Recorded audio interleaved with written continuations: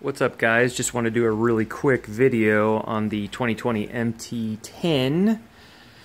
Not going to be a riding video this week. As you can see, this is going to be my weather for the next week or so. Pouring rain, thunder and lightning.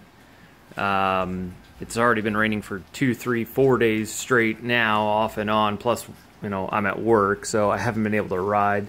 So I figured I'd just do a quick walk-around video. Not really walk around, but there's one new update on the bike that I wanted to show, so I figured I'd do that. I'm trying to put out a video every Monday right now, and then my next one was going to be a little comparison video on the Super Duke, the 1290 Super Duke compared to this. I'm not sure if you guys have watched my older videos, but I've actually owned two brand new Super Dukes, a 15 and a 16. Actually, I can't remember. They may have both been 15s, but anyways, I had an orange one first that I decked out pretty good. Did the Austin Racing exhaust on. I actually went through two Austin Racing exhausts on that one, and then my black one, I ended up selling that one pretty quick because my dealership went out of business, or didn't go to business. They stopped selling KTM.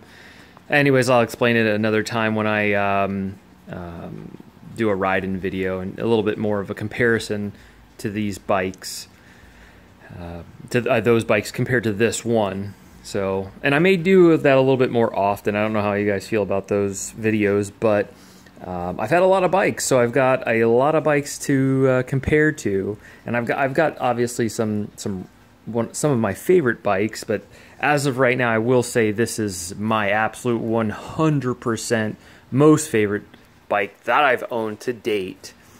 And maybe in a video, or that same video that I do next, I'll kind of explain why I think that is. This is, again, just my opinion, but I've owned a lot of bikes. I've rode a lot of bikes, so we'll see. So anyways, what I wanted to show you guys was the new RNG boot guards. Those just came in.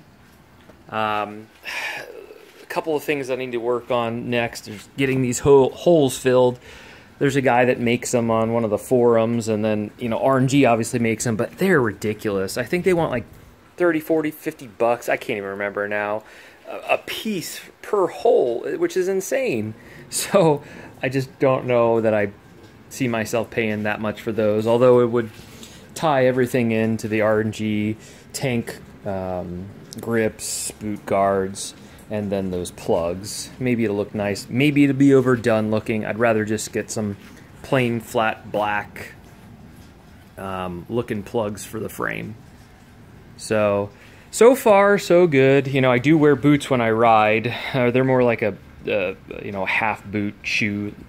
Alpine Star, I can't remember the name of those, but they're a really nice boot slash shoe. Very, very comfortable. You can actually walk around in them.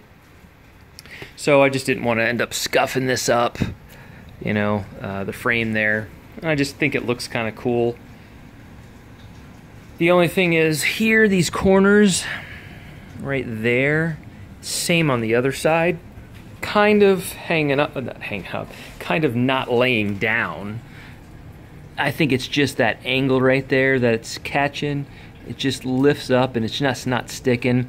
Maybe after a few more rides, I heat them up and I did everything, you know, according to the directions that I need to. These have stayed down fantastic, actually much better than that snakeskin stuff that I used to use on all my bikes. These are actually quite nice. So they've held up really well so far.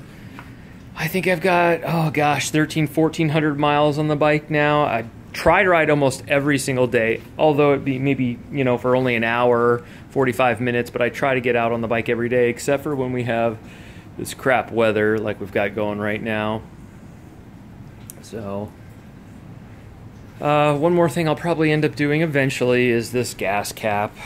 I actually have an R1 gas cap that should fit identically. I was thinking about just, I don't know, powder coating it, so, and then when that's done, put it on here.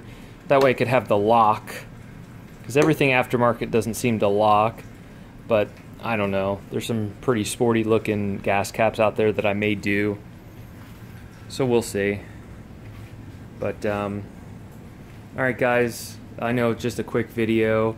I'd rather do a little bit of riding video. Actually, rather be riding in general, but I think this weather is going to be, you know, acting up like this for at least another week. We're getting into summer into Southwest Florida, so there's going to be a lot of days like this, and it happens to rain every day, pretty much after work. So that's the time I like to ride because it gets pretty hot.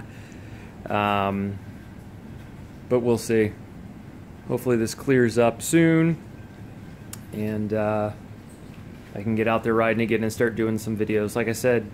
So, you know, subscribe, like, comment.